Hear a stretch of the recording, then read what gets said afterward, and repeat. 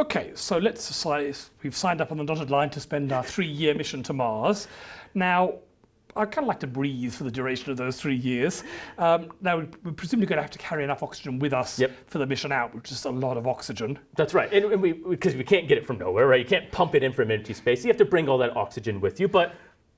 Okay, but let's say we do that, but then we don't really want to have all the oxygen on Mars and all the oxygen for the trip back, because that's going to be a very big rocket that's mostly an oxygen tank. That's right. With all the fuel to lift the oxygen and et cetera, et cetera. So it'd be great if we could actually somehow fuel up an oxygen while we're on Mars. Now, on Earth, this would be a pretty simple problem. Open your mouth. Right, yeah, exactly. You know, we often forget that most of the atmosphere is nitrogen, right? Oxygen. We actually don't need 100% oxygen. Again, this is this idea that we think we need 100% of O2 of oxygen to breathe. We don't. Actually, if you had 100% oxygen, you would die. The human body can survive 20 to 30% oxygen. Again, when we look You can't drop the overall pressure and just have that 20%, get rid of the nitrogen and breathe that. And that's what a lot of the earlier space missions actually did. Exactly. So there are ways, and we'll talk about how the body absorbs this when we talk about medicine a bit more, to solve this problem. But you still need to have some oxygen. Okay, now, on the moon, oxygen's a problem. You're probably going to have to get it from the water.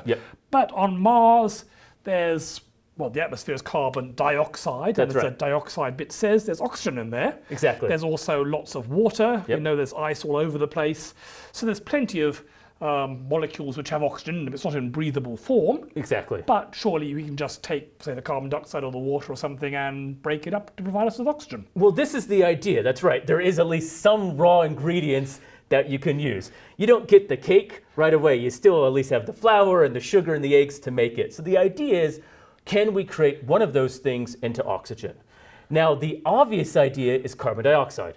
Because it's all around in the air. Right. You don't have to dig it up from the ground or anything. Exactly. You just breathe it in. If you're a plant, you'd be happy. So NASA actually kind of took that idea one step further. Let's make a robotic or instrument plant. So MOXIE, which is essentially an acronym for we're going to create oxygen in situ in the environment of Mars, hence their terms, is this little instrument, and it's about the size of a toaster. It's not very big, on the rover Perseverance. Now, what MOXIE had was this technique called electrolysis. Now, this is essentially the same technique that we looked at on the moon to create that ice into hydrogen and oxygen. But carbon dioxide is a little bit more tricky to do this. The carbon and dioxide and the two oxygens love to be together. They're in perfect harmony. There's lots of energy together. It takes a lot of work to break them apart. So you have to zap them pretty hard to wrench those pesky carbons away from the oxygen. That's right, and that takes energy, and where does that energy come from? Well, we'll have to deal with that later as well. But let's imagine we have infinite amount of energy. Well, in MOXIE, we have our anode and our cathodes. We have positive and negative. So we get some carbon dioxide that goes through it, enters here, and we can take some water to help process, and luckily, Mars has a lot of both of these. Now, what MOXIE has and other things is something called an yttrium stabilized zirconium. Now, what that means is you have zirconium with 2 oxygens plus yttrium with 3 oxygens. This kind of acts like a membrane or a cell to give you extra elements to help create this natural process. It's kind of like a catalyst to speed up the reaction. Exactly. We can't wait forever. We need some extra help in this. And through some great chemistry, you can use some water and some electrons that we can get from nickel, which actually we get from the zirconium, and we can then get some hydrogen. We have our carbon dioxide coming in, and then we start producing oxygen out. Now, what we actually produce is for every 2 carbon dioxide molecules, we get 2 carbon monoxide plus oxygen. Okay, presumably the carbon dioxide being poisonous you have to get rid of somehow, but then you've got a little bit of oxygen coming out. We have a little bit. You only prized one of the 2 oxygens off the carbon. It was too hard to get the second one off. It was, I want my oxygen. Exactly. So even though there's a lot of this stuff, it's still really hard to do, still requires energy, and we still produce some carbon monoxide, and we actually still have leftover carbon monoxide. Now, we just vent that into Mars, we don't really care. But how much oxygen do we create? So okay, so this is time. In seconds. Okay, So- so they start warming up and then they turn on the current and they get, whoa, 5.37 grams of oxygen. That's going right. to last me a long time. Not. Well, and it took only about an hour. Is 5 grams useful? Well, it turns out 5 grams of oxygen gives you about 10 minutes of air. Okay, so we'd need 5 of these. So we can look at this. How much do we actually need? So we need about 30 grams of O2 per hour per person. So that's how much you need to breathe. Okay, So that means we need about 720 grams of oxygen per day per person. So in a year, now keeping in mind, when we look at our orbits, you're going to be there a year. we're going to be there at least a year, and we're not even talking about coming back. We're just talking about coming there. You need over almost a quarter of a ton of oxygen per person. So for a 6-person mission, you're going to be well over a ton, say 1.5 tons That's or right. so. Because you're not going by yourself. All of these missions, as we'll talk about with safety, have to have more than one person for lots of obvious reasons. Okay, but presumably you could make Moxie bigger or have lots of Moxies. Yeah, we can turn this into it. So firstly, because Moxie is not going to be efficient. It's obviously small. Now, the limitation is how big they can fit on this rover. Well, we can solve it if we're sending our gigantic rockets. We can put any weight we want it. And the amount of energy you need to put on it. So they That's were going only to be the problem. That's So right.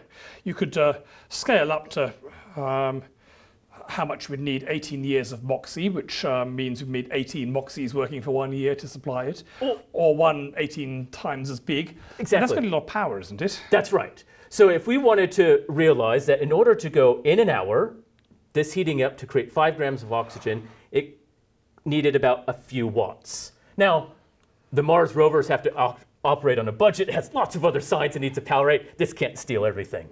So let's make Mega Moxie. Okay. I'm not going to go 18 times bigger. I'm going to go 200 times bigger. And we're going to create 30 kilowatts of energy. Now, presumably, we can do this through solar panels, and we'll talk about this, but Mars rovers are powered by solar energy. But the sun's energy is a lot weaker out at Mars. You need a lot of solar panels. Exactly. So I mean, my roof at home has 2 kilowatts, so you're going to need something 10 times bigger than that, even if it was on Earth, and the sunlight at Mars is like much weaker. Exactly. So this is going to be ambitious. I mean, this is the, hey, we have a large fraction of where we're living covered in solar panels. So if we could do that, though, if we could have our solar farm on Mars just to power our oxygen, keeping in mind, this isn't going to go to anything else, we can produce 2 kilograms of oxygen per hour. Yep. Now that's a lot more. And you need this fairly ambitious thing because you want some for the way back, and also the sun's only going to work during the daytime, so you're going to produce enough extra during the day that's going to last at night. Exactly. And you're probably going to want some for other things like plants and the like. Yeah, that's right. If you're cutting just barely enough to escape, you don't have any reserves, you don't have any backup plans. And extra might be useful for rocket fuel to come back, for That's example. right. So we can now make what we would need in an hour per person, in a minute, in a day per person, in a half an hour. And in fact, to fuel that 6-person mission, we only need a month. So that's actually a lot better than that 18 years or there are 18 versions of this Moxie. So now all of a sudden, okay, we need a lot of energy, but the process works. It's been done on Mars. We know it can do it. We have a lot of its ingredients. We do need to come up with a lot of power, but it gives us a lot of reserves and a lot of oxygen for other things. So it is possible to create enough air from the environment of Mars to keep us So you alive. push the problem back. The problem is not can we get oxygen, the problem is can we get enough power to generate the oxygen. And that's what we have to look at.